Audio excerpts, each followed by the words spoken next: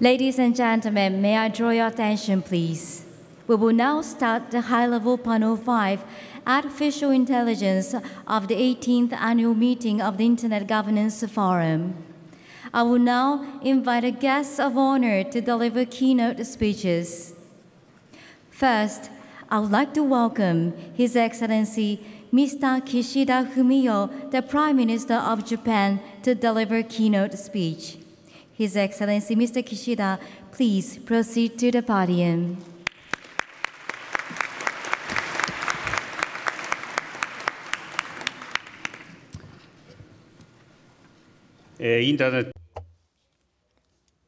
On behalf of the host country, I would like to welcome you to the special session on AI at the Internet Governance Forum Kyoto 2023. As the potential and risks of rapidly developing generative AI are being debated around the world, it is gratifying that the topic of global AI governance is being discussed by representatives with diverse fields today in in Japan. I would like to thank you all for taking part in this session. Generative AI has been called as a technological innovation comparable to the Internet. Just like the Internet has brought about remarkable democracy and socio-economic development by connecting people beyond the constraints of time and space, generative AI is about to change the history of mankind.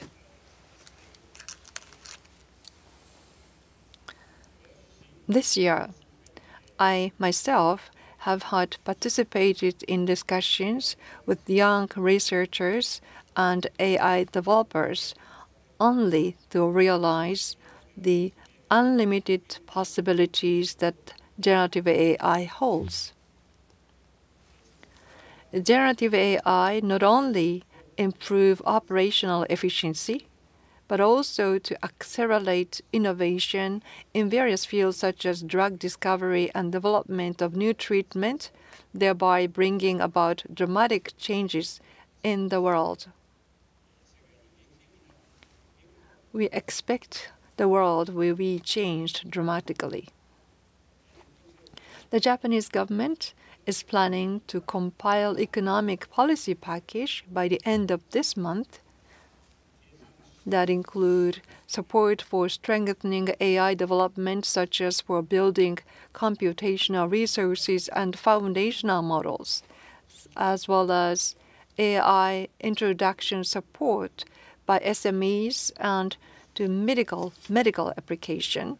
We will incorporate strong support for both AI development and utilization in that package.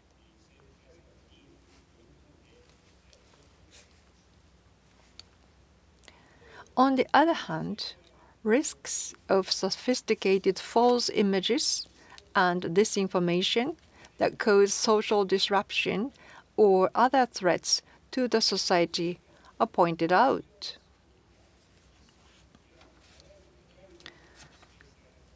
A wide range of stakeholders need to play their roles in the development of AI. For example, in order to promote the distribution of reliable information, it would be effective to develop and promote the spread of technologies that can prove and confirm the originator of the information or provenance technologies. The international community as a whole must share this understanding and deal with these issues in solidarity. It is important that we should now gather our wisdom of mankind to strike a balance between promotion and regulation, while taking into account the possibilities and risks of generative AI in order to reduce the risks it poses to the economy and society while maximizing its benefits to all of us.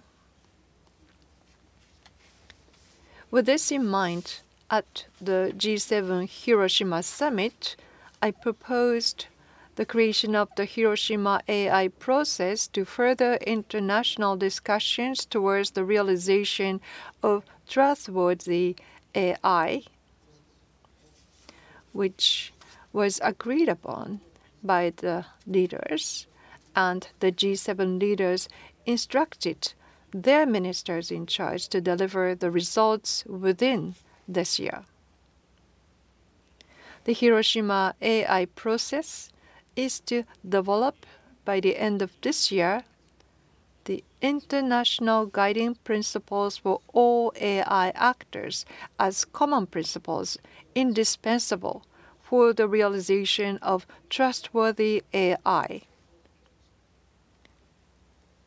In particular, as a matter of urgency, we are working on international guiding principles and a code of conduct for organizations developing advanced AI systems, including generative AI, in preparation for the G7 Summit online meeting to be held this fall.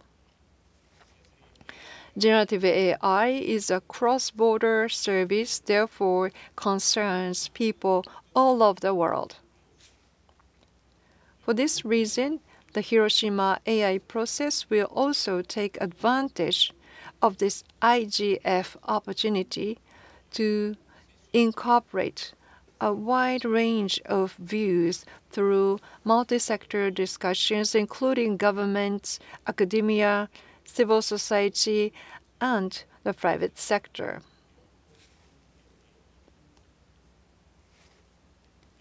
By being informed by the opinions of diverse stakeholders beyond the G7 who are participating today, we will drive the creation of international rules that will enable the entire international community, including the Global South, to enjoy the benefits of safe, secure, and trustworthy generative AI and to achieve further economic growth and improvement of living conditions.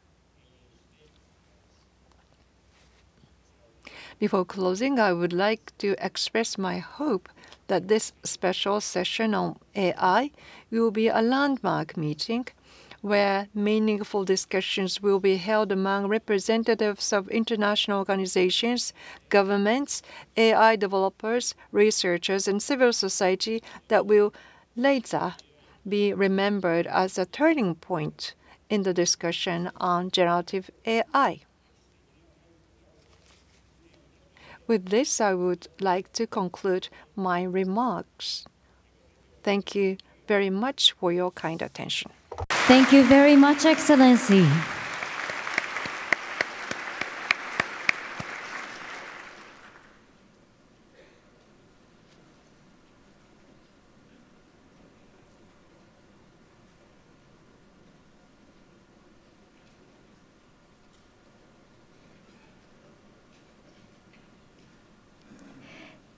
Next, I would like to welcome Ms. Maria Ressa, CEO and President of Rappler Inc., 2021 Nobel Peace Prize winner, to deliver keynote speech.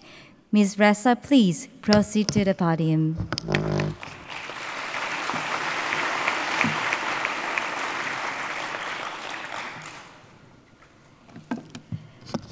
I'm so sorry I'm short. I will tiptoe.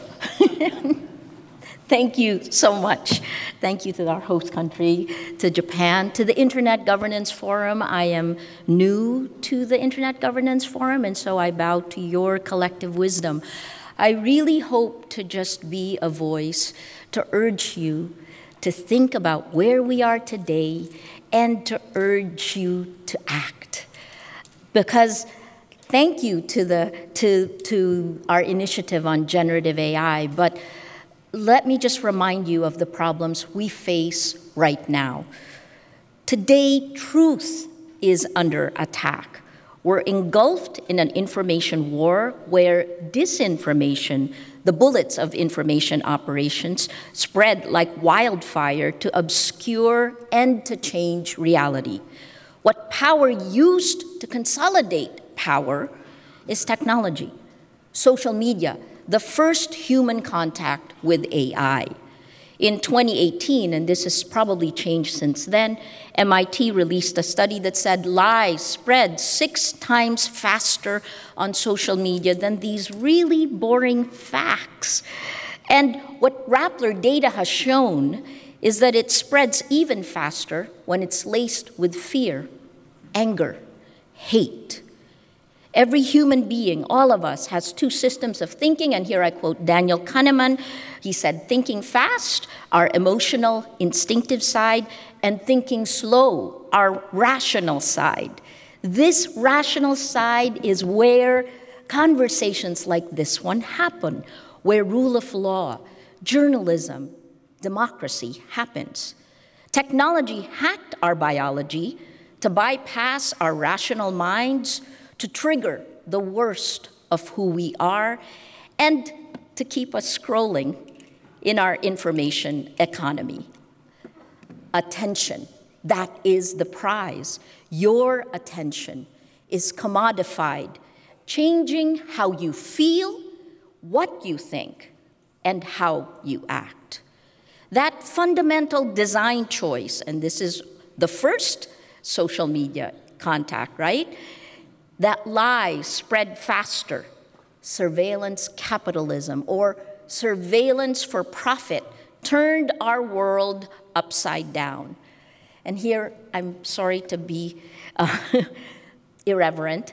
Netflix's Stranger Things, if you've watched it, you know how they go into the upside down? We are literally living in the upside down. And while it seems deceptively familiar, everything is covered with goo, and there are monsters in every corner. Because that design of the new gatekeepers to our public sphere was exploited by authoritarians. If you can convince people lies are facts, then you can control them. And the same 3 sentences I've said since 2016. Without facts, you can't have truth. Without truth, you can't have trust. Without these 3, we have no shared reality, no rule of law, no democracy. So, I have 2 minutes left to tell you what we should do. And actually, the internet we want has those 5 values. I thank the Secretary General for appointing the leadership panel. We each have 2 years.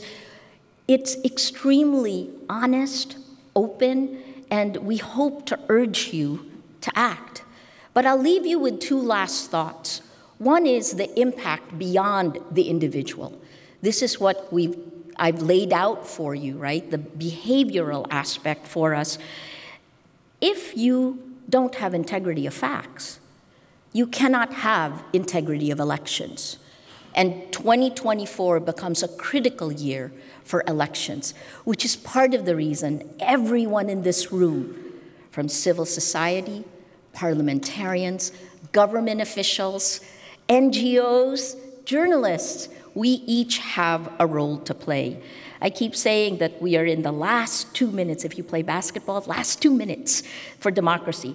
In my last minute, I just want to tell you about an initiative that aligns with the Internet Governance Forum that was launched last year at the Nobel Summit for the Nobel Peace Summit in DC. This year, over 300 Nobel laureates, civil society groups, the same kind of multi-stakeholder arrangement. We need to come together. We launched a 10-point action plan that has 3 buckets. And these would be the same that you would need to operationalize in every single one of our agreements. The first, stop surveillance for profit. Give us back our lives. 2, stop coded bias.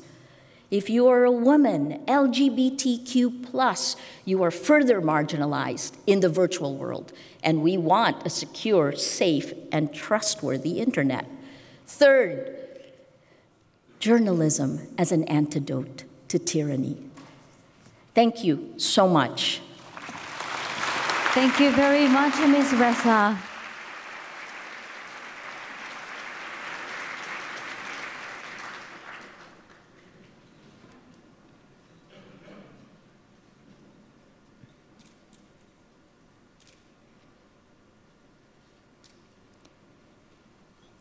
Next, I'd like to welcome Mr. Ulrik Vestergaard Knudsen, OECD Deputy Secretary General, to deliver a keynote speech. Mr. Knudsen, please. Thank you very much. It seems I have the opposite challenge compared to the previous speaker, so I will not be tiptoeing. What an honor it is to speak after a Prime Minister and a Nobel Prize winner, and what an honor it is indeed to join this high-level meeting on global AI governance and generative AI, convened in the context of the G7 Hiroshima AI process led by Japan. Thank you very much. Rapid technological transformation is heralding a brand new era of boundless opportunity, and at the same time of great risks. Some even talk about existential threats. Now, my organization, the OECD, was founded over 60 years ago on a simple yet very powerful premise that international cooperation is essential for economic growth and social prosperity. In the decades gone by, we have leveraged evidence-based policy expertise, mutual exchange, data and analysis to keep ahead of the global cross-border challenges. Key examples include codes of liberalization, guidelines for multinational enterprises, and of course the all-famous BEPS inclusive framework of tax with almost 140 tax jurisdictions around the world. To sum it up, through international cooperation and shared values, the OECD's goal has been to drive forward better policies for better lives. And let me be as frank as I can, digital policies are no exception to that. On the contrary, here too, the OECD has delivered landmark international standards. For example, just last year, the Declaration on Government Access to Personal Data held by the private sector entities. These standards, and many others in areas like broadband connectivity, data governance, and digital security, provide guidance to support countries in reaping the benefits of digital transformation, fostering innovation while addressing mitigating risks, advancing responsibility, and promoting trust. In the last decade, we have increasingly dedicated our attention to artificial intelligence. With AI, and in particular with the public availability of generative AI applications, humanity is facing what is really a watershed moment. Our well-being, our economic prosperity, and our very identity, perhaps even as humans, will be affected by the collective action we take today. AI already now demonstrates its revolutionary potential for productivity, for scientific discoveries, healthcare, education, climate change. However, AI also carries significant risks, including to privacy, safety, autonomy, and, to some extent at least, jobs. And as G7 members have underlined, under the Japanese presidency, generative AI creates a real risk of false and misleading content, threatening democratic values and social cohesion. I guess what you could call the upside-down world of Stranger Things from Netflix. Generative AI also raises complex questions of copyright, and the computing power required for its training highlights issues of supply chains, access, and divides.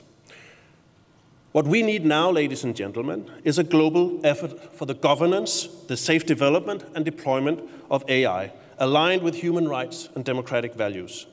The OECD has helped lead the way on AI policy making with the landmark 2019 OECD recommendations on AI, the very first intergovernmental standard on AI. We are now gathering the evidence on AI through the OECD AI Policy Observatory, the framework for classification of AI systems, the catalog of tools and metrics, and also now, latest, the AI Incidence Monitor. These achievements have gained traction and influenced AI policy making around the world. But with technology developing now at breakneck speed, we need to make collective decisions to ensure this technology will be safe and beneficial to societies. Unfortunately, as you all know, there are many, many questions and not too many answers. Do we need hard rules about the design of AI systems? How do we marshal the innovation, governance, and regulations of AI? Do we use existing approaches and frameworks that have proven effective, from, for example, aeroplanes to food safety? Or do we need radically new approaches? And how do we prepare society for this transition? How do we make sure powerful technology doesn't rest solely in the hands of a few, be that countries or companies? And perhaps most importantly, how do we make sure that we seize the boundless opportunities for people and planet in a just, equitable, and democratic manner? That we don't answer these questions that I raised above with policies that hamper progress. I don't have the answers to all those questions, but I do think I know one thing, that decisions we make in response to these questions require international cooperation and coordination. And it's the ambition of the OECD to work with our international partners to provide the forum and convening power for these discussions, informed by the best possible evidence base. The G7 has a key role. We are here under the auspices of Japan's G7 presidency, and Japan has been a true pioneer and visionary in identifying the policy importance of AI. Japan's 2016 presidency, G7 presidency, really kickstarted development of the AI principles, which then served as the basis for the G20 AI principles under Japan's G20 presidency in 2019. In this vein, the Hiroshima process has set an ambitious and necessary objective: international guiding principles applicable for all AI actors and a code of conduct for organizations developing advanced AI systems. The OECD is very proud to be informing this process in many ways, not least later this year by launching the Global Challenge alongside our key partner organizations like UNESCO and others. And we also look forward to providing comprehensive guidance across different actors and different aspects of AI. Before I end, let me say that we cannot advance the global effort on AI governance without effective stakeholder engagement. Multi-stakeholder participation has always been the OECD approach to policy development. Examples include our One AI expert group with over 400 international experts from governments, from industry, from academia, and from civil society. The recently launched OECD Global Forum on Technology is another example of this way of building outreach and engagement. Only, honestly, with your involvement, can we develop policies that work for all parts of society. Prime Minister, ladies and gentlemen, Stephen Hawking defined intelligence, and I quote, as the ability to adapt to change, unquote. Let us continue working together to ensure that our intelligence, both human and artificial, will keep politically pace with developments and continue to guide us responsibly. We simply cannot afford not to. Thank you.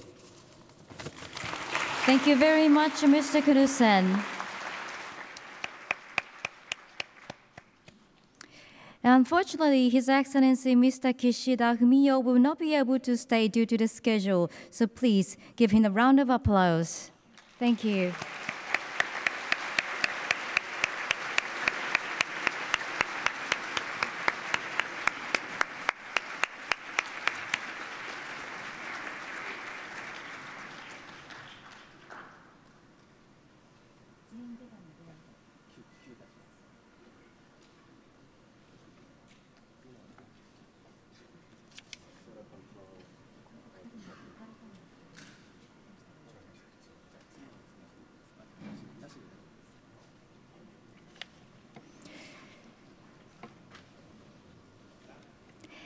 Now the panel discussion shall commence. I would like to ask Ms. Emma Risa, Associate Professor, Institute for Future Initiative, the University of Tokyo, to moderate the session. Ms. Emma, floor is yours.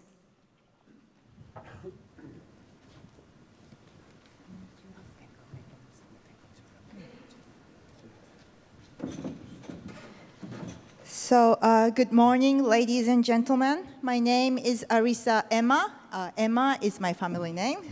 So I am Associate Professor at the University of Tokyo, and it's a really great honor for me to moderate this great panel session. So first of all, I would like to introduce the panelists. I go from my side to the other end. So the person next to me here is Mr. Nick Clegg, President of Global Affairs, Meta. Then the second person is Mr. Luciano Mazza de Andrade, Director of the Department of Science and Technology and Intellectual Property at the Brazilian Ministry of Foreign Affairs, Brazil. The third person is Ms. Denise Wang, Assistant Chief Executive, Data Innovation and Protection Group, Infocommon Media Development Authority, IMDA, Singapore. The next panelist is Mr. Nazar Patiria, Vice Minister of Communication of Informatics, Indonesia. The next panelist is Mr. Kent Walker, President of Global Affairs, Google and Alphabet. On the right-hand side, we have His Excellency Mr. Suzuki Junji, Minister of Internal Affairs and Communications. Okay. The panelist next to Minister Suzuki is Mr. Vinton Cerf, IGF Leadership Panel Chair and so-called father of the Internet.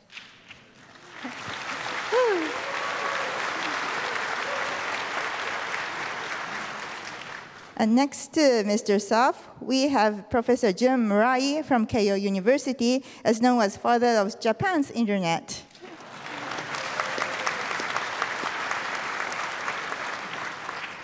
And last but not least, the panelist on the other end is Ms. Doreen Botgan-Martin, Secretary General of the International Telecommunication Union.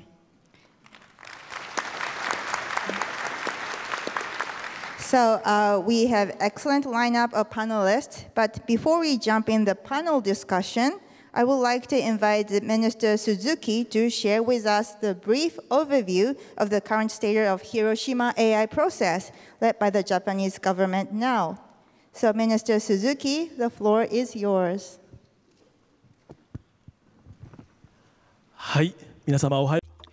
Good morning, everyone. I am Suzuki Junji, Minister of International Affairs and Communication. I would like to extend my gratitude to all those who are attending the Internet Governance Forum Kyoto 2023. I would also like to thank Ms. Maria Ressa and Mr. Ulrich Knudsen, OECD General Secretary General, for their very insightful keynote speeches. Now, I would like to introduce the status of the discussion on the Hiroshima AI process to set a stage for a panel discussion with multi-stakeholders to be held in this session. The rapid development and penetration of generative AI is now a matter of responsibility for us, the international community, to maximize its benefit to humanity while mitigating its risks to the economy and society. G7 Gunma Takasaki Digital and Tech Ministers meeting held April this year agreed to promptly discuss the opportunities and risks posed by generative AI and to utilize the OECD and GPay, an international public-private partnership on AI, to establish a forum for international discussion on generative AI, including 5 issues such as AI governance and promotion of transparency. And in the G7 Hiroshima Leaders Communique, it was decided to continue the discussion at the Hiroshima AI process. Subsequently, in September this year, the Hiroshima AI process G7 Digital and Tech Minister statement was formulated, which agreed on the following points. First point, necessity to prioritize issues such as ensuring transparency. 2, establishment of international guiding principles for all AI actors and code of conduct for organizations developing the advanced AI system. 3, project-based cooperation, including promotion of research that contribute to countermeasures against disinformation. 4, importance of exchanging views with stakeholders other than G7 governments. In today's session, we would like to receive opinions from panelists on the contents of the international guiding principles and the code of conduct for organizations developing advanced AI systems, which are currently under consideration. The international guiding principle for organizations developing advanced AI systems is to put together the principles that all AI developers are expected to follow to realize safe, secure, and trustworthy AI. It also provides a set of concrete actions as a code of conduct. The first point of which is to measures to mitigate the risks of advanced AI systems to society. This includes measures to identify, evaluate, and mitigate risks before bringing AI models to market, as well as measures to address system vulnerabilities even after market placement. So what types of risks and vulnerabilities should AI developers bear in mind when implementing measures? The second point is to disclose information on the risks and appropriate use of advanced AI systems and to share such information among stakeholders. To ensure the users can use AI systems with confidence, businesses should clarify the result of safety assessment and capabilities and limitation of their AI models. This also includes developing and disclosing their own policies on privacy and AI governance, or they could establish a mechanism to develop and share best practices among various stakeholders. The third point is to promote research and investment to technologically mitigate the risks posed by AI. For example, development and introduction of mechanisms that enable users to identify AI-generated content, such as digital watermarking and provenance systems. In addition to these, I believe it would be necessary to prioritize the development of advanced AI systems to tackle global issues such as climate change and global health, and ensure appropriate handling of data which is fed into advanced AI system. We believe that today's AI special session is a valuable opportunity to directly hear the opinions of people from diverse backgrounds, and I am sincerely looking forward to the discussions that are about to take place. I would appreciate your frank opinions. I hope that today's session will be meaningful, not only for the panelists, but also for all of you who are listening to the discussions in the audience and online. Thank you very much for your kind attention.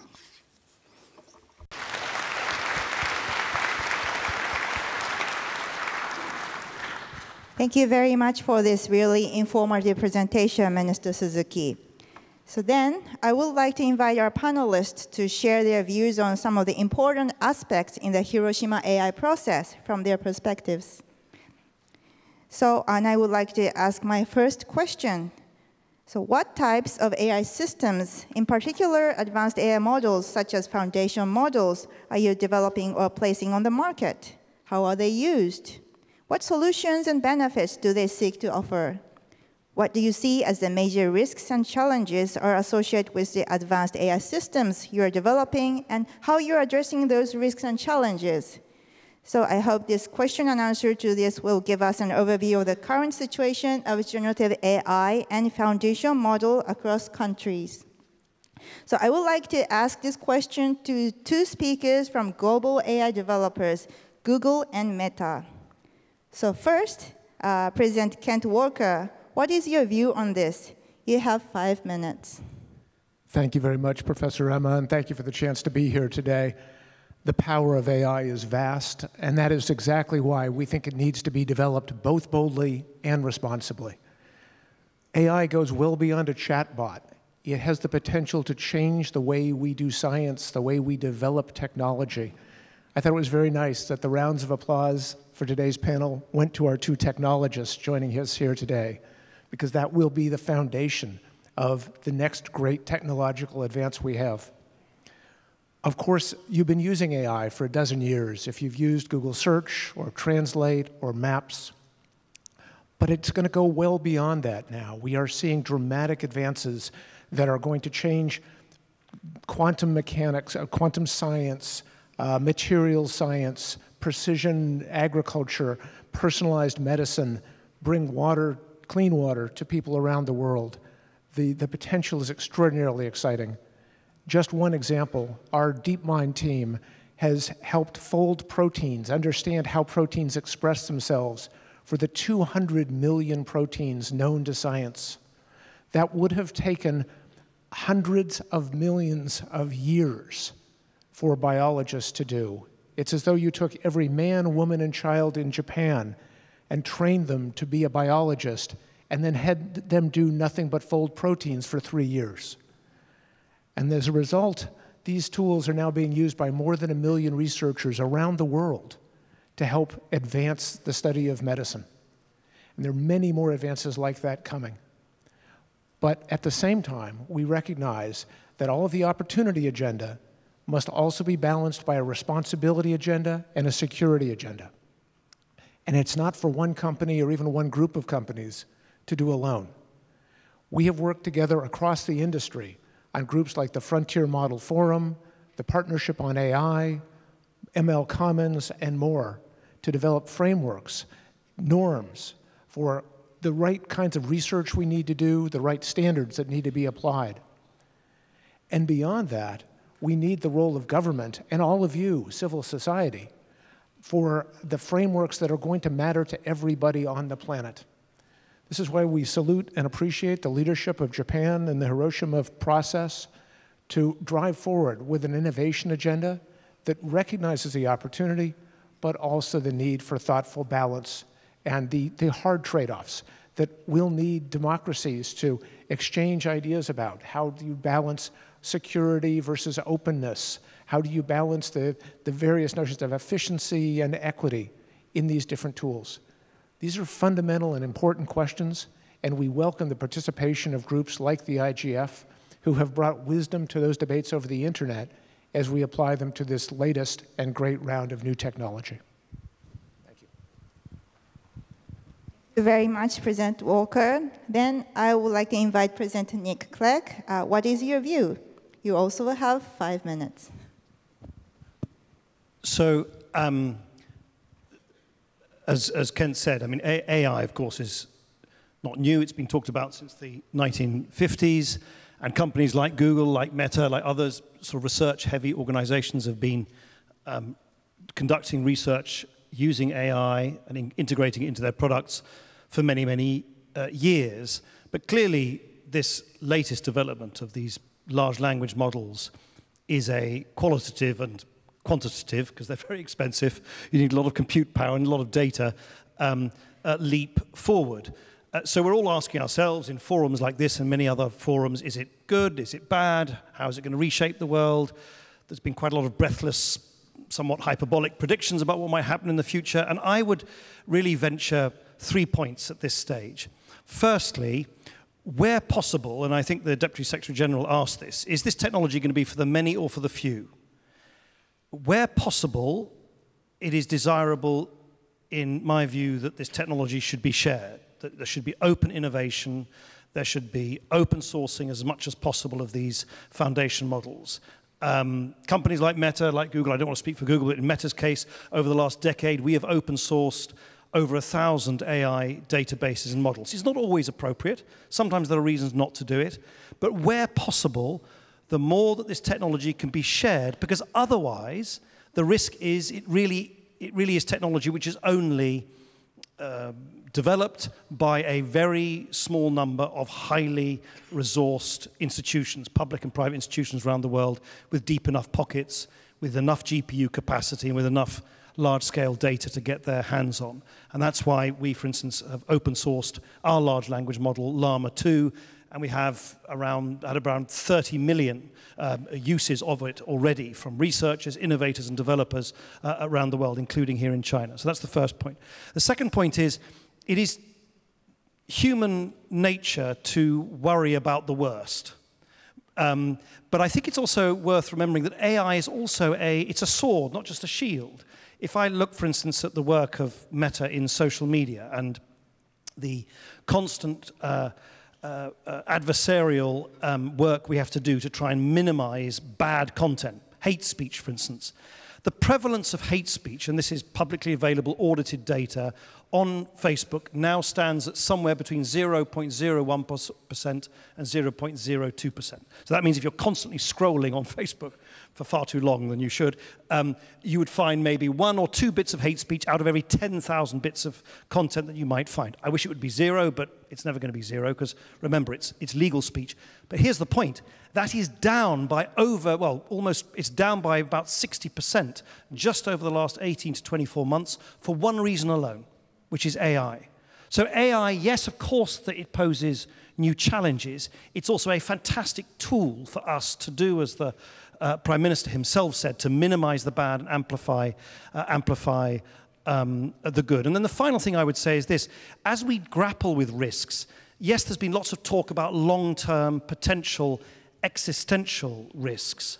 The prospect of so-called autonomous AI or general AI, which will sort of develop an autonomy and agency of its own. But there are things we need to do now, which is mentioned earlier. We need to have some kind of agreement across the industry and with governments and with stakeholders on how we identify the provenance and we can detect AI-generated content.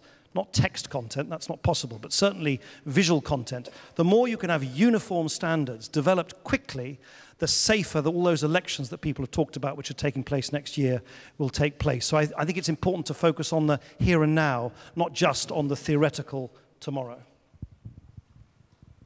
Very much, Mr. Clegg. I believe that everyone has lots of questions, but there's a lots of questions that I have today. So now I move on to the second question. So in this previous question, we heard that AI companies are developing highly advanced AI systems and various applications.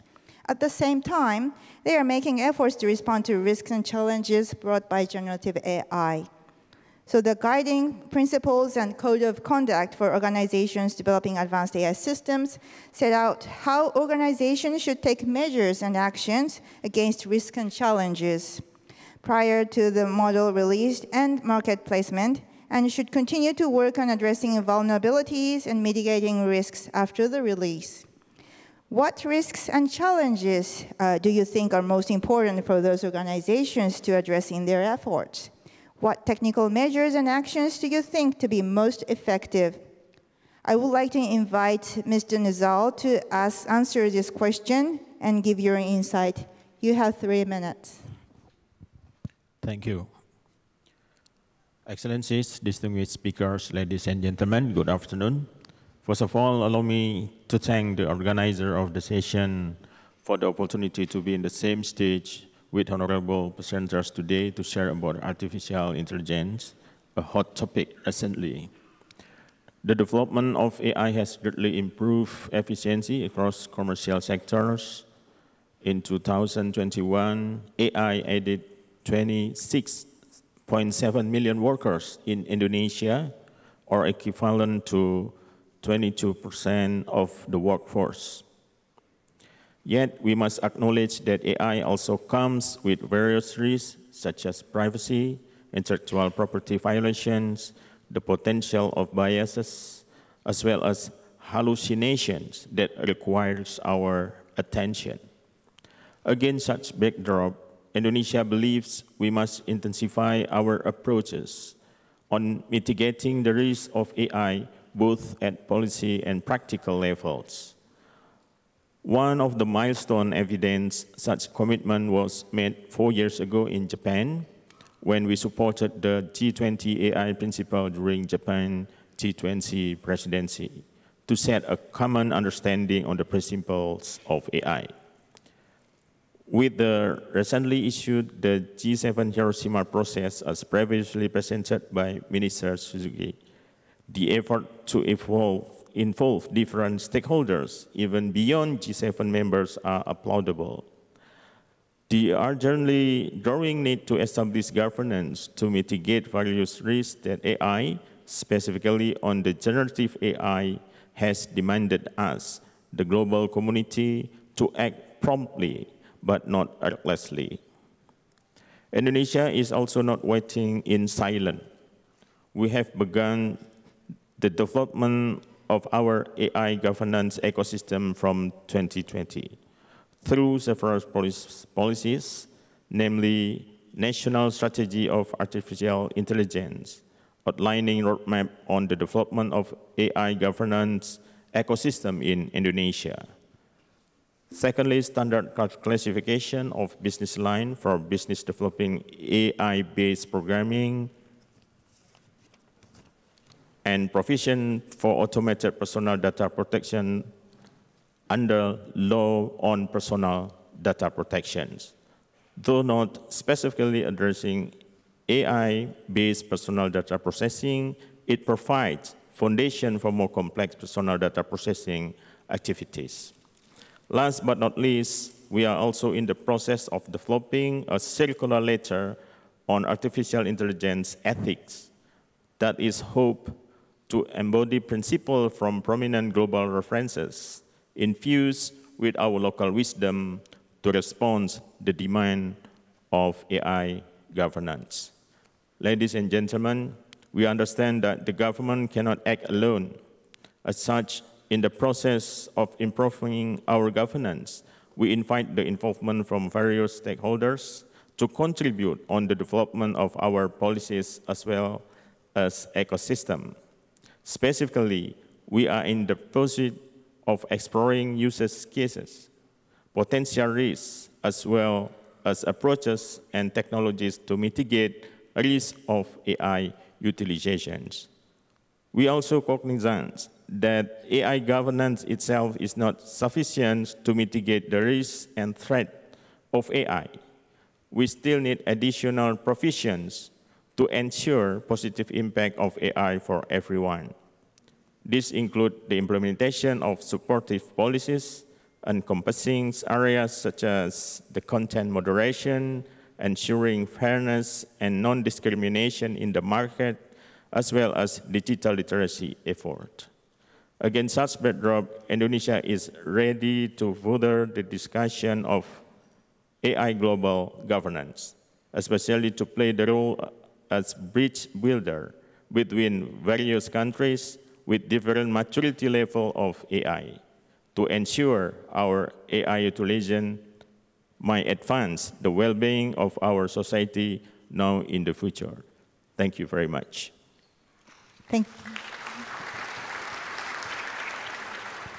Thank you very much, Mr. Nazal. So I would like to ask the same question to Mr. Matza.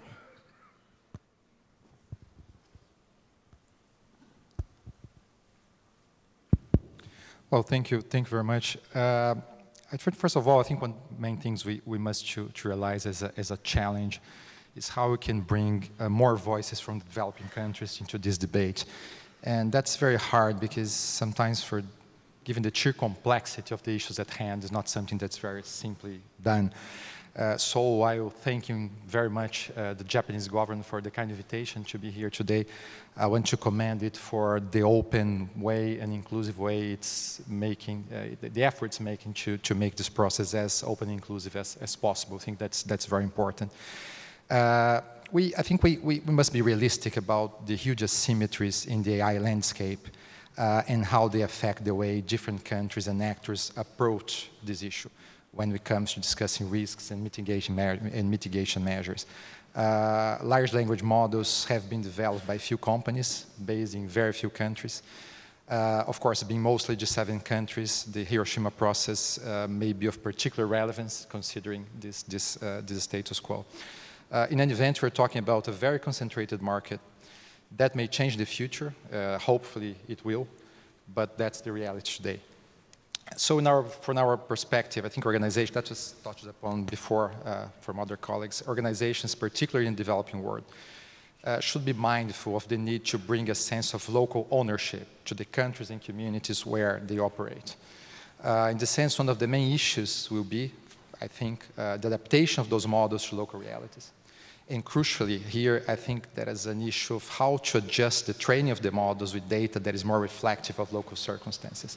I think that's a main topic that must be addressed. Also essential, in our views, to incentivize and strengthen local innovation ecosystems in order to allow for the development of a growing number of applications by domestic companies. Countries should strive to have dynamic AI ecosystems, even if they're not able to have their own, let's say, open AI style companies, but we know that would be unrealistic to expect. So we believe that this effort to incentivizing local ecosystems would be a possible way forward with a view to democratizing this market that, as I said, is very concentrated today. Another topic I wanted to raise is when it comes to risks and mitigation of risks, we think it's important to widen a little bit the scope of what we understand by risks. We should not lose sight of the big risks that AI has of exponentially amplifying economic, social, and digital divides between developed and developing countries. This should be counted as a risk. So we have seen from some time now that there's a concept of safety by design that is well accepted by many actors in this field. They are working on it. We should also work on the notion that new technologies, including AI models, should be inclusive by design, in a way that social and digital inclusion should not be an afterthought, but should be at the forefront of our considerations. Thank you very much. Thank you very much, Mr. Matsat. Now,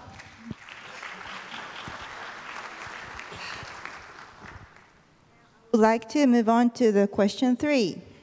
So we heard that the draft guiding principles and draft code of conduct include principles and actions for AI developers to responsibly share information on security and safety risks posed by the models, the measures taken to address these risks, and to publish transparency reports, and to establish and disclose privacy policies and AI governance policies. What information do you think those organizations should be encouraged to share? And with who? What elements do you think should be included in transparency reports? How can information sharing be best done along the value chain, especially with downstream developers who further develop and fine-tune models? So I would like to invite Chair Vint-Cerf to give your answer to this. So you have 3 minutes. The floor is yours. Thank you very much. First of all, I want to say I'm very, very grateful to the Prime Minister for his opening observations about AI and the Internet Governance Forum. I found them most hopeful and very encouraging. I also would like to point out to you some parallels. First of all, the Internet is simply a very large software artifact. So is artificial intelligence and machine learning. As a young programmer, I became fascinated by the idea that you could use software to create your own little universe, and it would do what you told it to do. Then I discovered that it does what you told it to do, but not necessarily what you wanted it to do. And the difference between those two is called a bug. And I discovered how easy it was to create bugs and how hard it was to find them and fix them in the software. So why is that relevant? I think all the things that you are hearing about artificial intelligence and machine learning apply generally to software. And so we should be thinking about not just the rules for AI and ML development, but also generally software. We have become intensely dependent on software. It is by far the most powerful and adaptable technology ever created, and I would argue that the machine learning world has taken a step beyond that. But with dependency comes risk, and you've heard that theme repeatedly. The result is that the risks are a function of the application to which the machine learning and AI models are put. And this leads to the question about single points of failure and the side effects of becoming increasingly dependent on these pieces of software. That leads to a very important point about responsibility and the responsible development and use of software. It leads to questions of ethics in research and academia. What kind of research do you perform and under what conditions? How does business apply and use these artificial intelligence and machine learning tools and software in general? And finally, how are these systems governed? And we've been hearing some major and important initiatives. Now, to come to your specific question about information sharing, there are several obvious things that we would want to share. The first one is the source of the training material. Where did this content come from? When these machine learning systems are actually used, it's important to have some idea of how the source material was actually applied, and so we can have some sense of judgment about the quality of the resulting system. We also need to be able to understand under what conditions these systems will misbehave. It's become more and more difficult to predict because the systems are so complex and their function is less like the if-then-else kinds of software that I grew up with and more like a highly probabilistic system that has a probability of being correct and a probability of being not correct. So if we're going to share information, we should be able to share our experiences. We should be able to alert the consumers and users of these applications as to the potential hazards that they might encounter.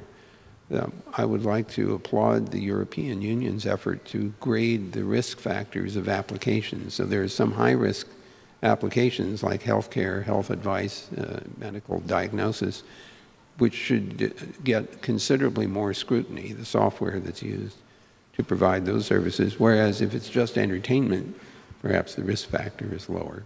I suspect I would run way over my time, as I can see our moderator wielding her microphone. So I'll stop there, and thank you for your time.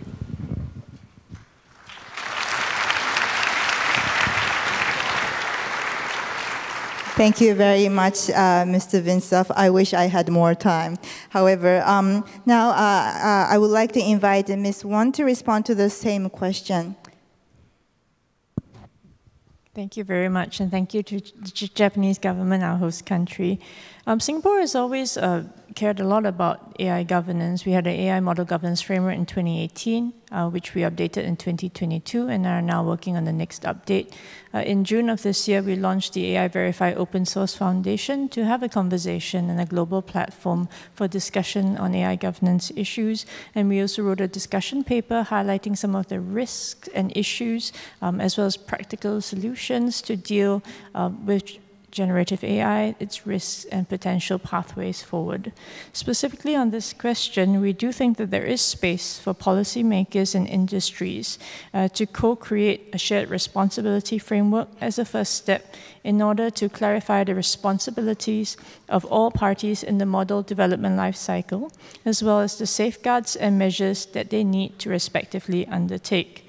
Now, there is some useful information that can be shared especially by model developers. For example, information about how their models are developed and tested, as well as transparency on the type of training data sets used. Specifically to the end user, information can be provided, for example, limitations on the performance of models, as well as information on how and whether data input by a user into the model will be used by developers to further enhance the model. We do think such a shared responsibility framework, which is common in the world of software development, will allow us to parse out the different responsibilities and admittedly having a layer of complexity because of the foundational nature of these models. But we do think that for clarity, establishing standardized information to be shared about the model will allow deployers and end users to make proper risk assessments.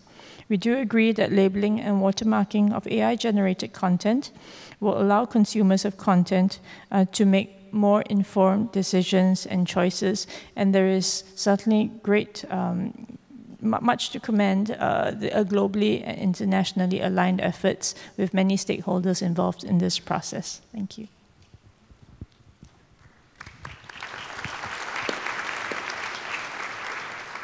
Thank you, Ms. Won. And I would like to move on to the next question. So the guiding principles and code of conduct include principles and actions for AI developers to invest in and develop security measures, as well as technical measures for content authentication, such as watermarking and content provenance mechanism, and data input control measures.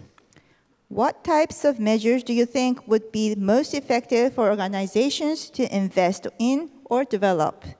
So now I would like to invite President Walker again to respond to this question. So President Walker, you have 3 minutes.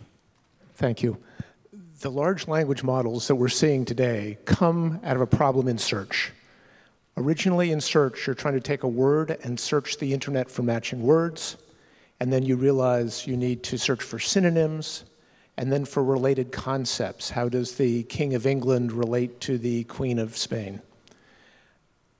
Research that was being done about a dozen years ago mapped every word in English and then ultimately in many languages around the world in mathematical terms, in vectors. And then about 5 or 6 years ago, further research that was published helped identify something called transformers, an architecture which allowed us to understand all the richness in human language, and soon to be 1,000 languages around the world. Now, we've learned many things in working with content on the internet that will carry over to these new challenges of security and content authenticity.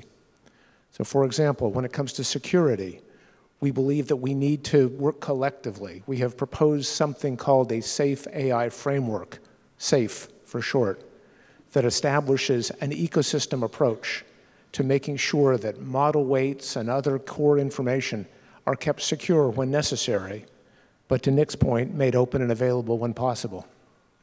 When it comes to authentication of these tools, there are a number of efforts we are progressing.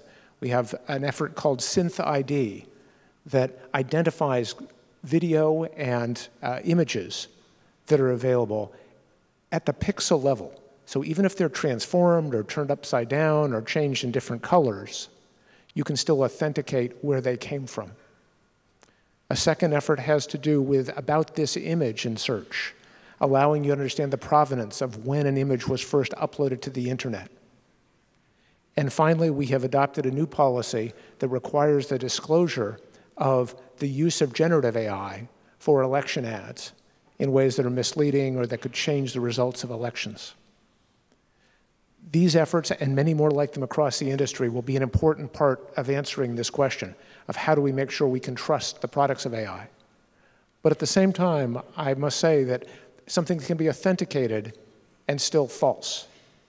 And so we collectively, and all of the people around the world, we need to educate ourselves. We need to become digitally literate, AI literate about these new tools so that we understand the underlying meaning and what we can and what we can't trust. Very much. So now I would like to ask Professor Murai to respond to the same question.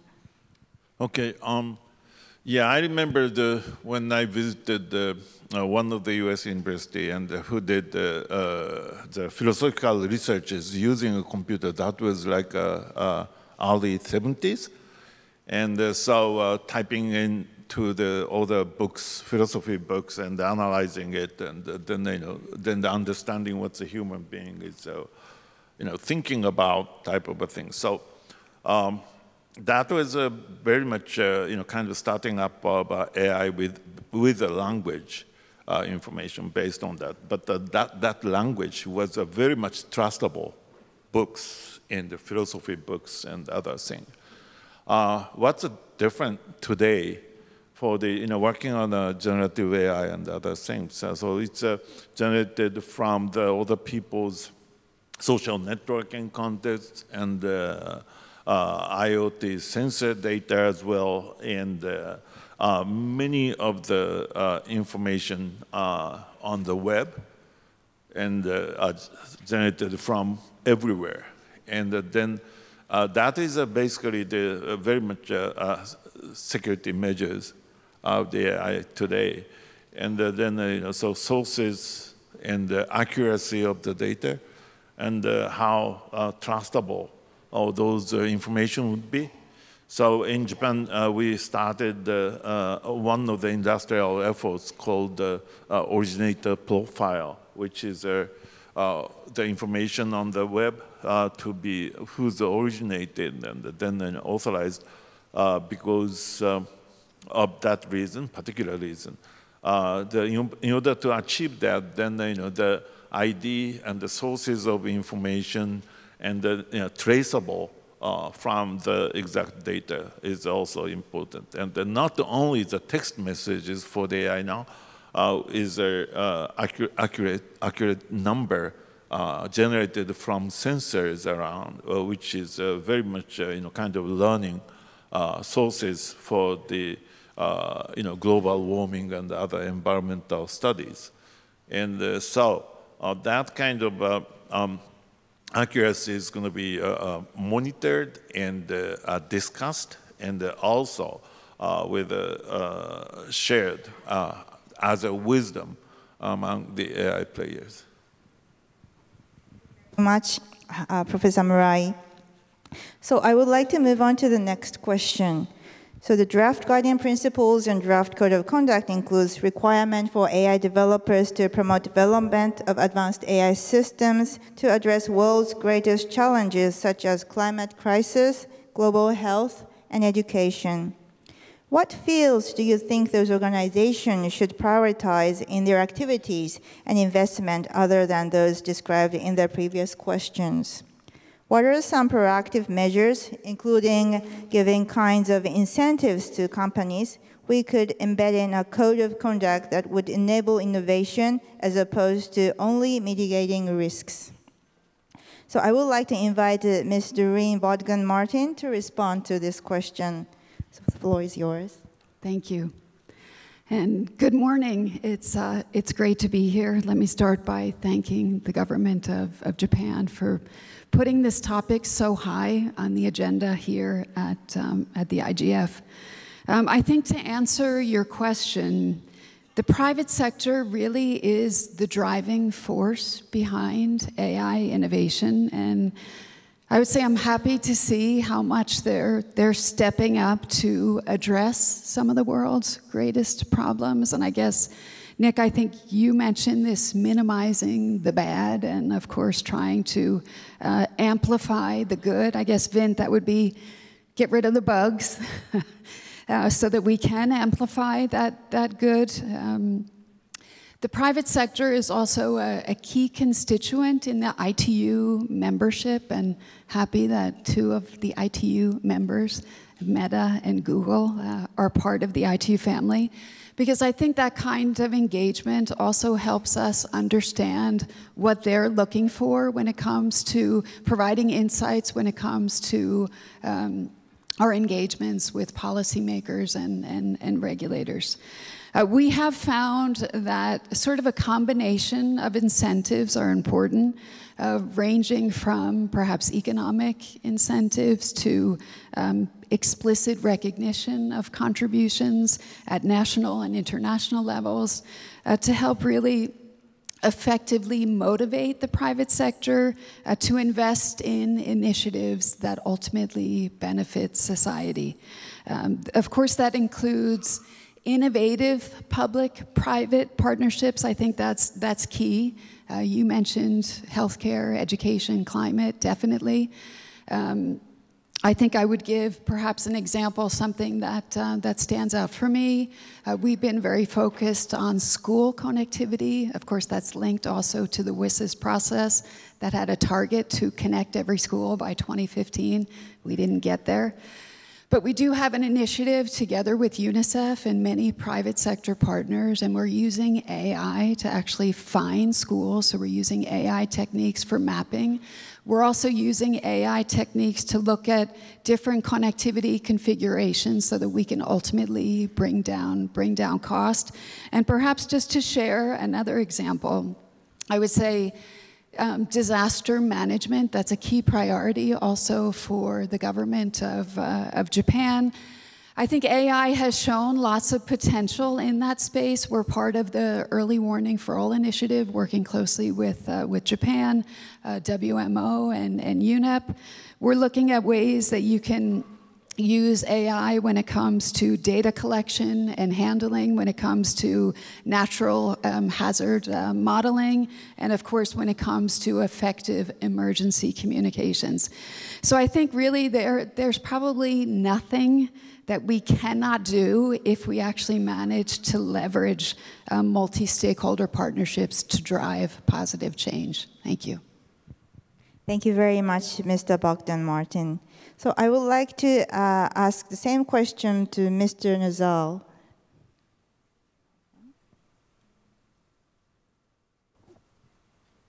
Yes.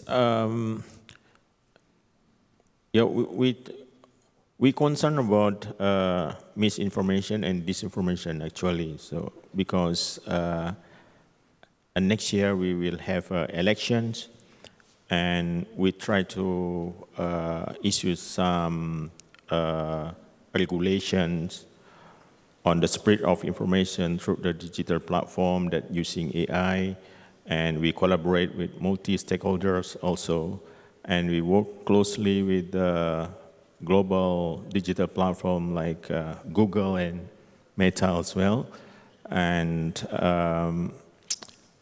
hopefully we can handle it because this is really a big test how AI will use in the next election for the political campaigns. And hopefully we have fair and safe elections next year. Thank you. Very much. So what about Professor Murai? Yeah, Doreen, thank you very much for raising the disaster things and the natural disaster earthquake. That is really the very important issue of this country. And we are facing always the big earthquake and then also recovery from that. But every time we encounter the earthquake, then it's a lot of digital data network and also support, and is saving people's life, which is a very, very serious one. And now AI and the more precise and the trustable data would be a benefit for the kind of a next one, so that Japan need to be preparing for that. And another big issue of Japan is a very serious elderly society issue, which is when the people get older, then there is a lot of healthcare issues, and then so healthcare issues, including the hospital and medical data manipulations, which has never been processed in a proper way for the past, I should say, 30 years, right? And not only Japan, though. Everywhere in the world, by the way. Anyway, so then we started to work on those areas, and then it's a very interesting that the very critical area like data privacy and the data accuracy and the manipulation and the amount of the data to manipulate, and amount of the resources of the hardware to do that. It's going to be a very serious one, and therefore I think it's a very important area, healthcare and those disaster management area, because it's a very much a multiple responsibility exists in there, everywhere, and then they need to work together, and so the self-assessment is going to be important. Third-party checking is going to be important, and also government involvement, of course, is going to be very important. Therefore, exactly the very, very important example of a multi-stakeholder model achieving and approaching the AI and the other future. Professor Murai, so I would like to move on to the next question. So how do you foresee AI developing over the next few years, and what do you think organizations developing advanced AI systems do in order to realize trustworthy AI across society? So first, I would like to ask this question to President Clegg. Well, I think the problem about the future is it's always very difficult to predict, particularly with technology which is evolving as fast as it is. But I think some things are relatively predictable as far as the development of these large language models are concerned. So one thing I think you'll see fairly soon is a lot of these large language models, as the name implies, were large language models. So they were focused on language, and then you had separate models based on visual content. And I think those things will merge so that you'll have models which are what they call multimodal. They operate both in terms of text and visual content. And that will introduce significant additional versatility to those models. I think the issue of how the languages that are used in the training data is a very important one. A lot of these large language models, particularly the ones obviously emanating from the big US tech companies, were originally trained in English. I mean, that doesn't mean, by the way, that developers can't use the models and redeploy them in their own language. So, for instance, here in Japan, ELIZA, a company has taken Llama 2, its open sourced form, and has actually developed a very high-performing large language model in Japanese here in Japan. But I think you will see those models in future being trained, if I can put it at a very sort of foundational level, in multiple languages at the same time. I think one of the big open questions, I'd be very fascinated what, particularly some of the leading, it's very difficult to talk about these things, by the way, when you have two godfathers of the internet on the stage. I mean, I defer to them completely, so I'm interested to know what they think. But I think there has been this assumption that these models just get bigger. I'm not actually necessarily clear if that's necessarily going to turn out like that. I mean, firstly, there's going to be just an incentive to be efficient, to be more efficient with data, use less data, use less computing power, use less money. So I think there's going to be a draw, and also, the applications of these models, particularly in their fine-tuned form, will be most impactful. Not necessarily because they're bigger, just if they're just fine-tuned to deliver particular objectives. So I think this assumption, which has certainly been there in the public debate, that they just get exponentially bigger all the time, I'm not necessarily sure if that's going to be the case. Anyway, these large language models, I mean, there's only so many times that you can reconsume and redigest all the content, the public content on the internet. You can only do that a few times. After a while, you run out. So I think size is going to be. I don't think size is the only determinant of capability here, and nor do I think risk is only associated with size either.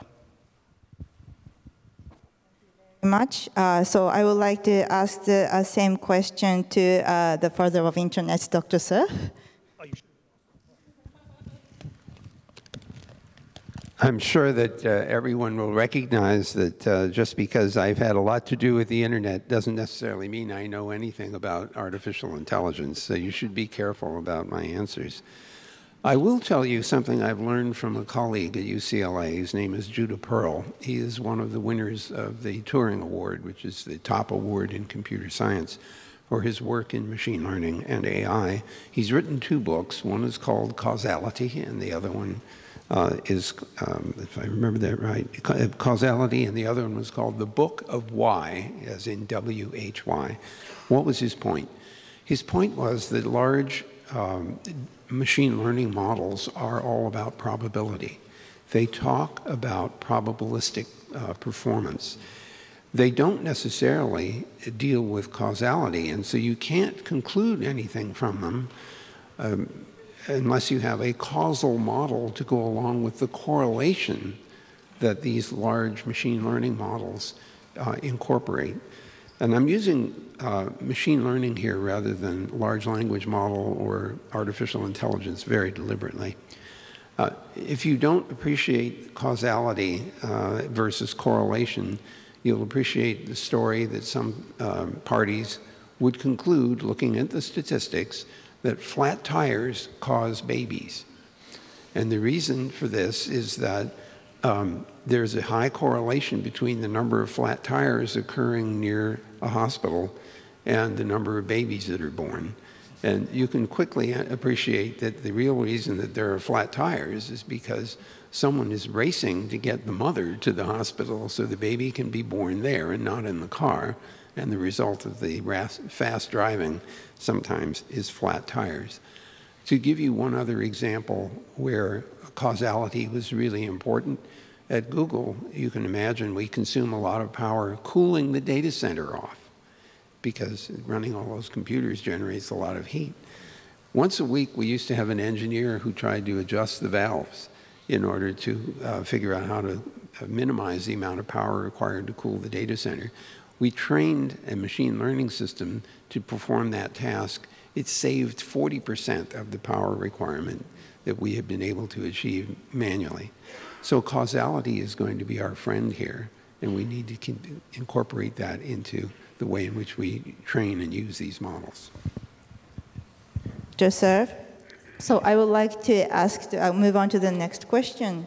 So do you think there should be consideration given to developing tools or mechanisms to help organizations monitor the implementation of the guiding principles and the code of conduct, and to hold organizations accountable for their progress in doing so? So I would like to invite Professor Murai to answer this question.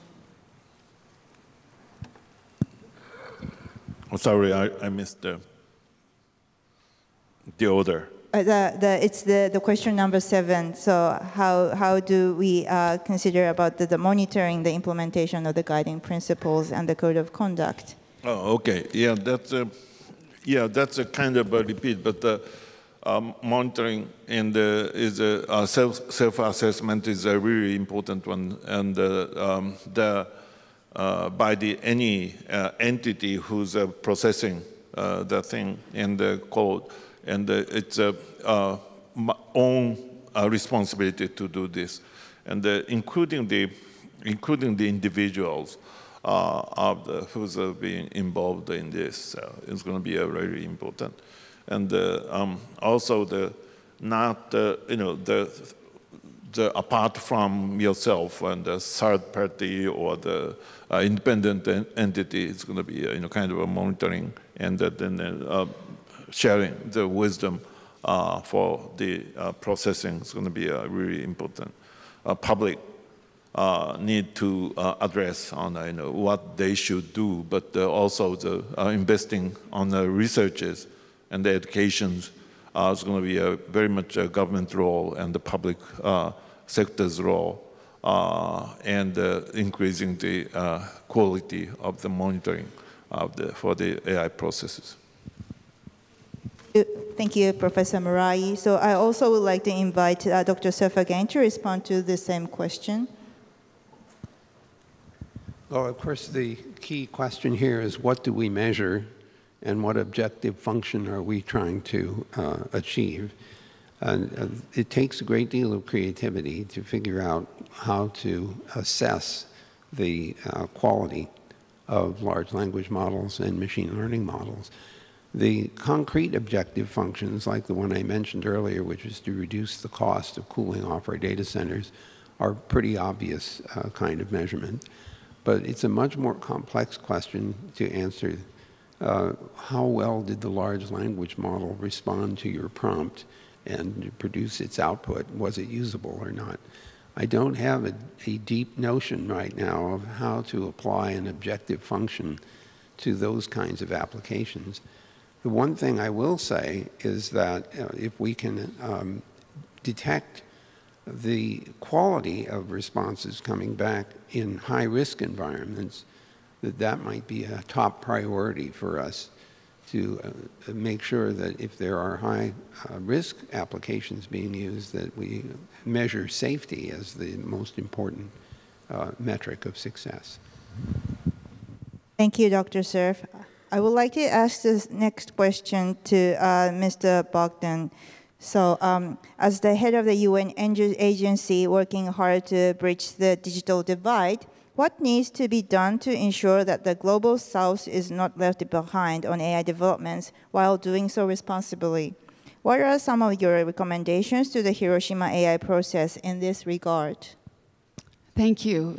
I think, Luciano, you in part kind of answered this before, so I'm going to pick up from where you kind of left off.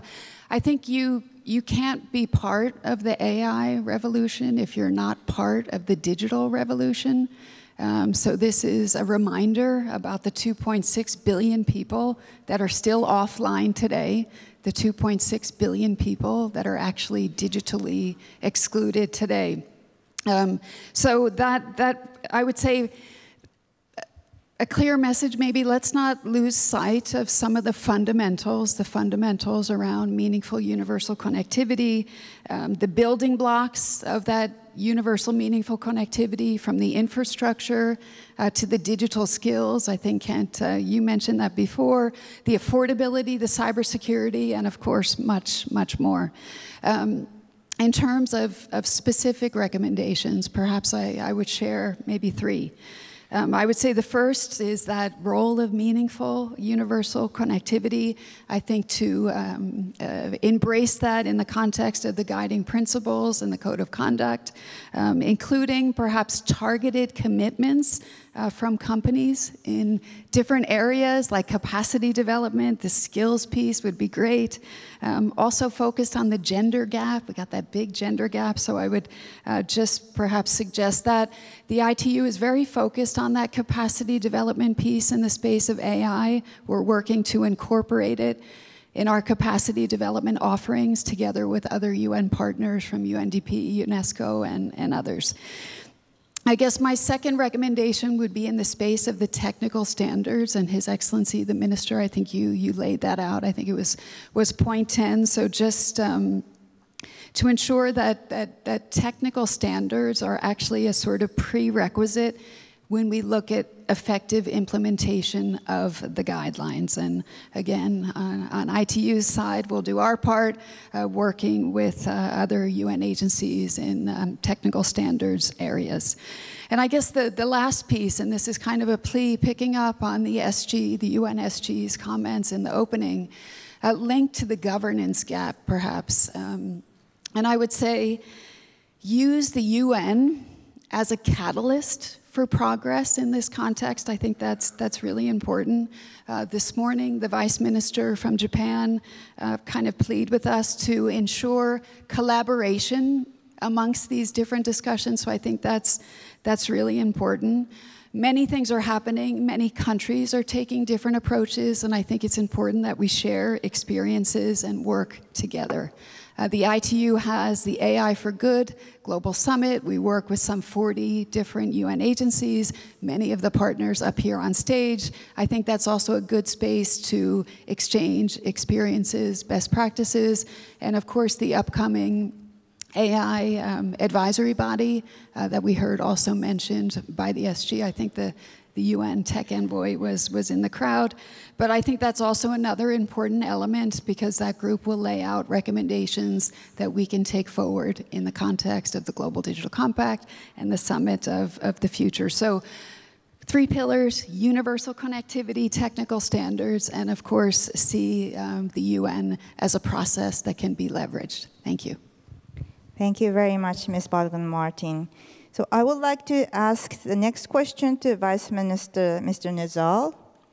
So how can we engage a wide range of stakeholders on the guiding principles and the code of conduct?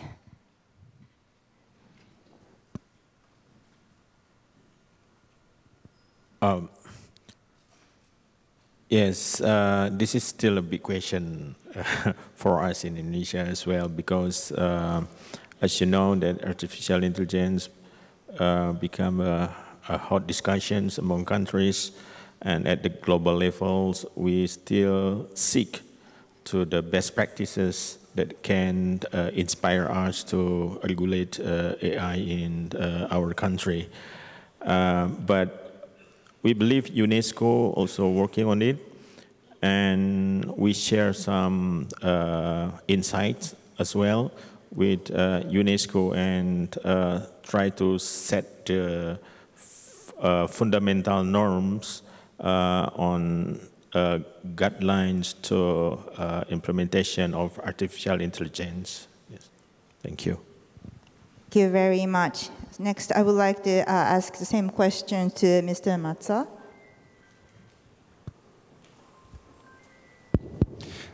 Thank you. As I mentioned before, I think it's important to make sure the discussion is as inclusive as possible, and that allows for a very diverse range of voices and constituents to be heard. So full engagement with other organizations, different stakeholders, I think is essential to ensure the long-term sustainability of this effort. We believe that important in particular to ensure that this process is carried out in dialogue and is consistent with efforts that are being developed in other organizations, in other fora, as I said, to ensure this exercise is effective in the long term. So we believe it's important that in due course, those discussions are expanded to multilateral spaces somehow. We can make it more representative and also sustainable. We have a concern about fragmentation.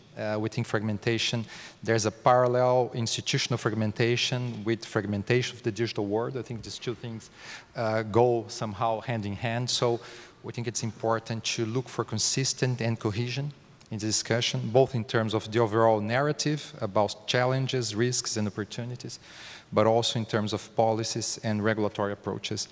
We believe also that multilateral engagement will also be necessary to reduce a little bit those asymmetries I mentioned before in terms of capabilities and information between developed and developing countries.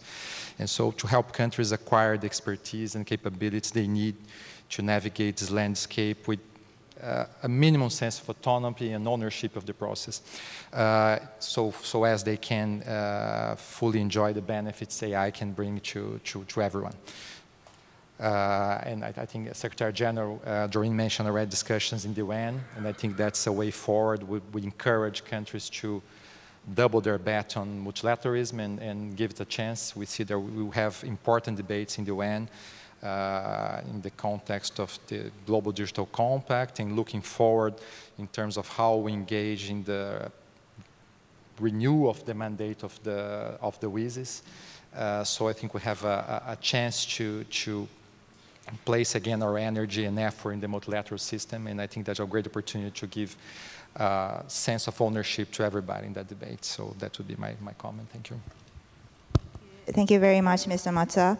So I would like to ask the same question to Ms. Wang. I think we very much agree with the comments of my colleagues so far. A consultative process is absolutely important, both for developing the principles and the code of conduct, as well as technical standards that will eventually hold companies, organizations accountable. It would be useful to hear from other thought leaders and countries outside of the G7 key groupings. For example, we have the Association of Southeast Asian Nations that a number of us are part of. There's also the Forum of Small States that are able to bring together some of the voices in the Global South into this conversation.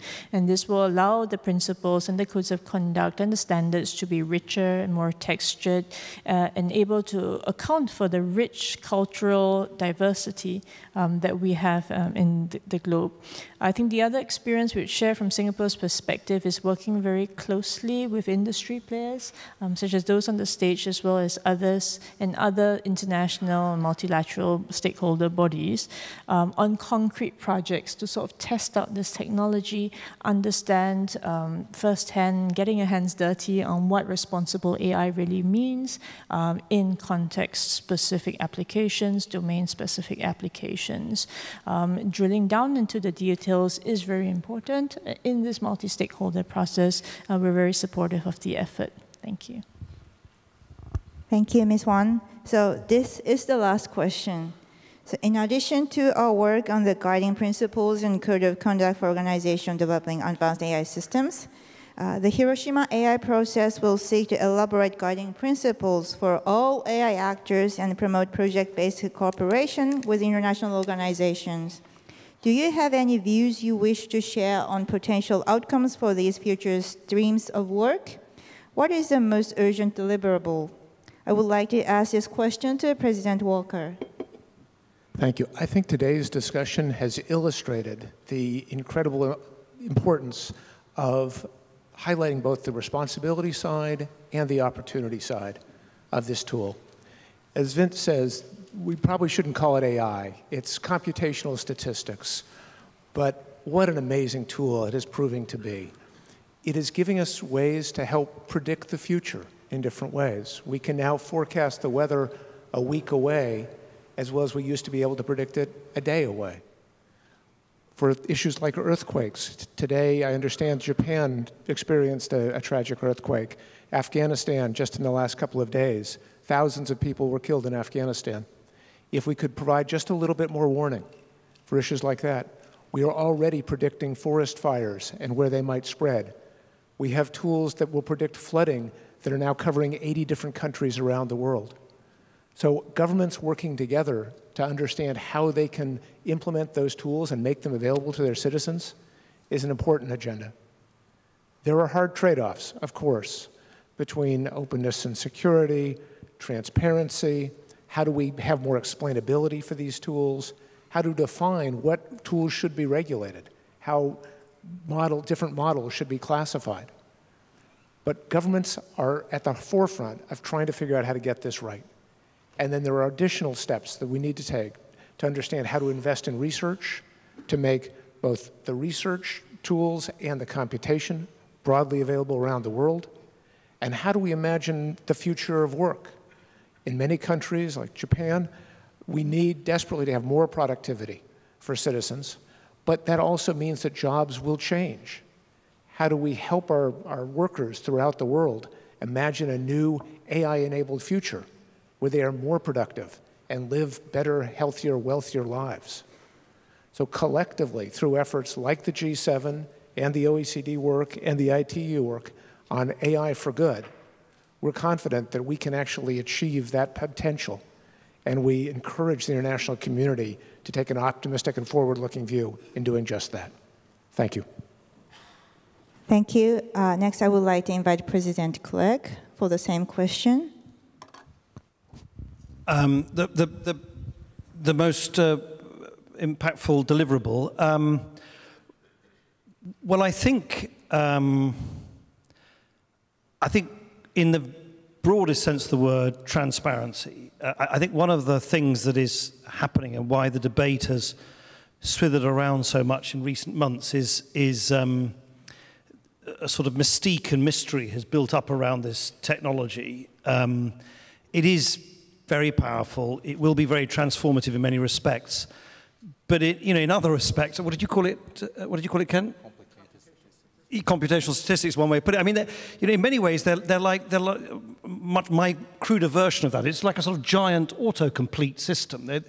Particularly the large language models, because they're literally just guessing what the next word, or rather the next token, should be in the response to a human prompt by processing huge amounts of data across, vast amounts of parameters.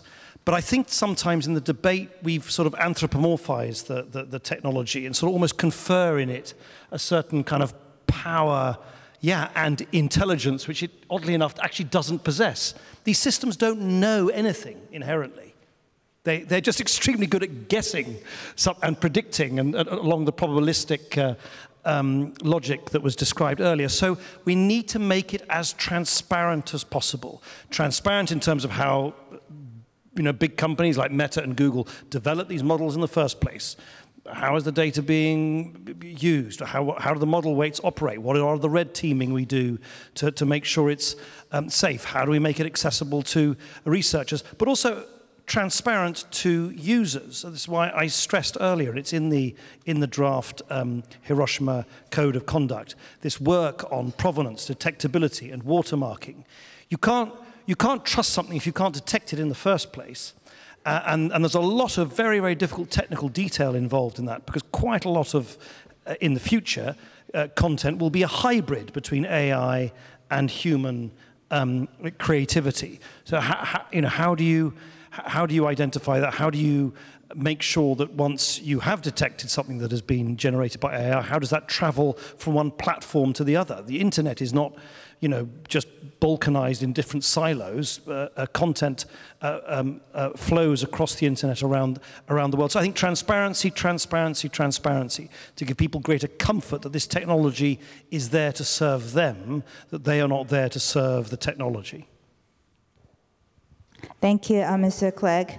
So that was our last question, and as a role of the moderator, I need to summarize this discussion. However, I think I need additional 1 hour to summarize overall this discussion. So I just make one or two comments regarding this panel discussion. So once again, I really enjoyed this panel discussion, and since we have actually discussed about this guiding principles and code of conduct, but what I heard is like beyond this kind of guiding principles. So there's a lots of initiatives ongoing, and each companies or each international organizations and each nations are actually having their own legal frameworks and their own culture, and they have developing the measures towards this newly developed technology, the generative AI, and also not only the technology, but also the AI systems, the services, including not only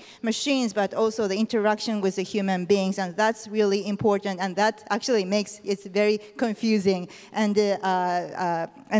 but that's also is the very important things. So today, as Craig lastly mentioned, the transparency is really important. And also the other keywords we actually repeatedly heard is the collaboration. And I guess we have this IGF forums has lasted a couple of days, so we can continue to discuss how important this topic is and how we can be responsible as the developers or the deployers or maybe actual users to kind of face this new technology and to make the society more better. And so today, the panel discussion would be very effective guidance to the AI Hiroshima process, but also to all of us who are actually interested in this topic. So I will stop here unless I will kind of continuously speak out. So lastly, I would like to invite Mr. Suzuki, Minister of Internal Affairs and Communications, for the closing remarks.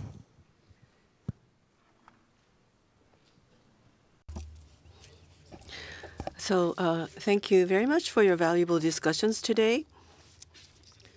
As was mentioned by Prime Minister Kishida in his keynote address, generative AI provides services transcending national boundaries and touches the lives of people across the world. It is most beneficial that we were able to engage in discussions at IGF where the stakeholders the world over have gathered. Generative AI entails possibilities as well as risks and is also technology that will transform society in a major way. I'm convinced that today's discussions will deepen our awareness about the risks of generative AI and that it will become a step forward to share the possibilities of generative AI, transcending regions, standpoints, and positions. As for the valuable opinions offered by international organizations, governments, AI developers, and corporations, researchers, and representatives of civil society, we will aim to reflect them in the Hiroshima AI process going forward. Moreover, under Global Partnership on AI, GPAI, we plan to establish an AI Expert Support Center anew to tackle the challenges of AI and broaden the possibilities through project-based initiatives. With regard to these project-based initiatives to resolve social issues, we have received hopes and expectations from the governments of the Global South yesterday, day zero, in a session hosted by the Ministry of Internal Affairs and Communications. Today's discussions were most meaningful, and as we continue our discussions on AI governance, it will be important to listen to the views of various concerned persons, and we'll make sure to take such initiatives. Thank you very much for your presentations and for your attendance.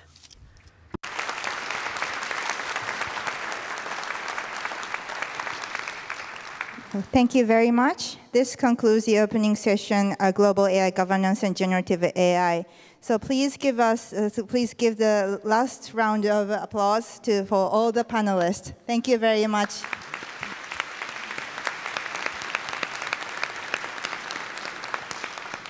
So the panel is closed, and I'll give back my microphone to the master of the conference. Thank you very much. So ladies and gentlemen, we have now come to the end of the high-level panel 5, Artificial Intelligence. I would like to extend our appreciation for your presence here today. Thank you very much for all the speakers and the panelists. Thank you so much.